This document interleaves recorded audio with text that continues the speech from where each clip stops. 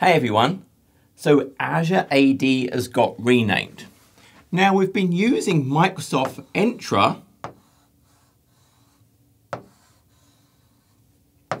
for a while now.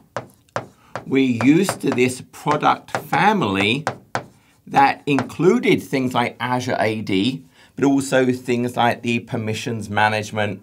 Also, we had the idea of verified ID and other identity security type solutions were going into that Microsoft Entra product family. But what we've announced now is, well, Azure AD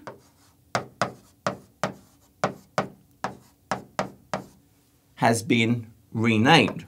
And what it's been renamed to is Microsoft Entra ID.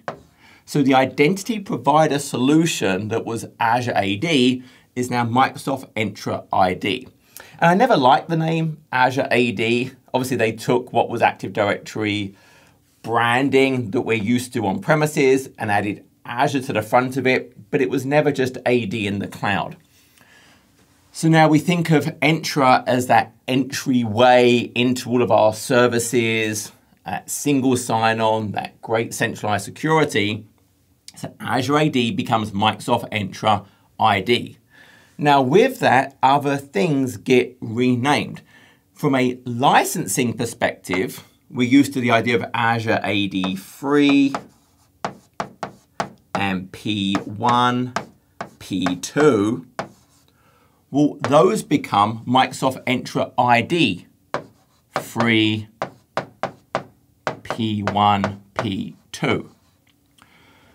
But then other aspects that we're used to the idea of Azure AD, well, they're going to rename without the ID part. So if I think, well, okay, we also had things like App Proxy. So we had Azure AD App Proxy. Well, that's going to become Microsoft Entra App Proxy. It does not have the ID as part of that name. Same for if we think about Azure AD Connect. Same for an Azure AD tenant.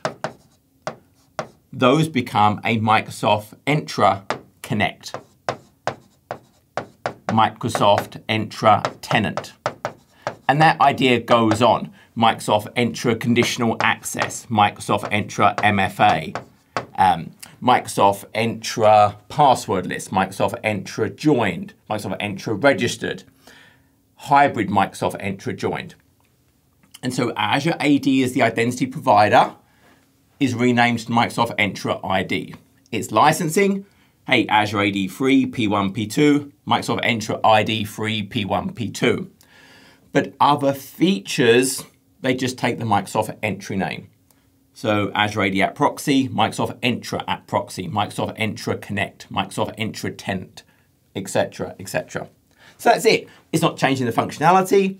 I imagine it will take many months to see all of the various portals modified to that. We'll probably still see Azure AD hidden away behind the scenes in many, many places.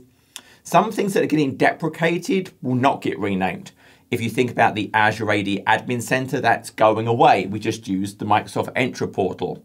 Azure AD Graph, Azure AD PowerShell, the Azure AD Authentication Library, those are all going away in favor of things like the Graph and PowerShell, etc. But that's it. So it's not super complicated. From the licensing and the identity provider, it's Microsoft Entra ID. For all of the features of it, it's just Microsoft Entra, App Proxy, Tenant, Connect, etc.